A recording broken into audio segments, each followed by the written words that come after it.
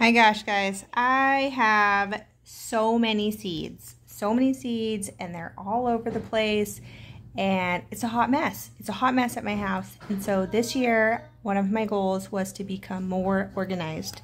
And those that know me know my farm is not organized. It's just randomness everywhere. So here's what I'm doing to keep my seeds organized and get a great plan for our spring gardens. I have been following several other YouTubers that have had this, like, look at this. This is just from Michaels. It is a photo organizing box, and it has all the different compartments that are awesome. So here's what I'm doing. I'm going to show you my hot mess. Don't make fun of me.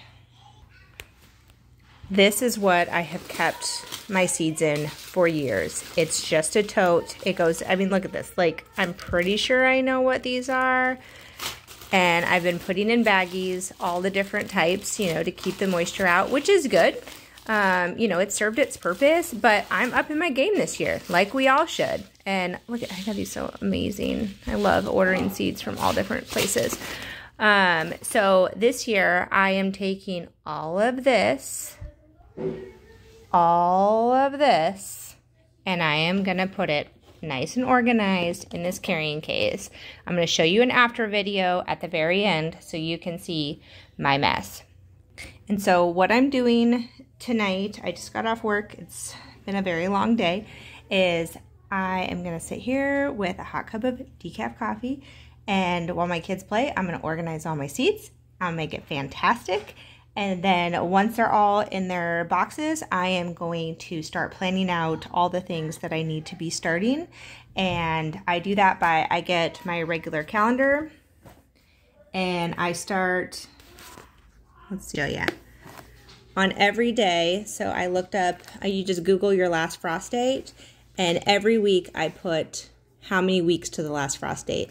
So like when I am looking at, let's say, tomatoes, and it says put out 6 weeks prior or 8 to 10 weeks before frost date, I can just put that right on my calendar, and I know that's the week that I'm going to start all of those seeds, or that's the week I'm going to start putting them outside.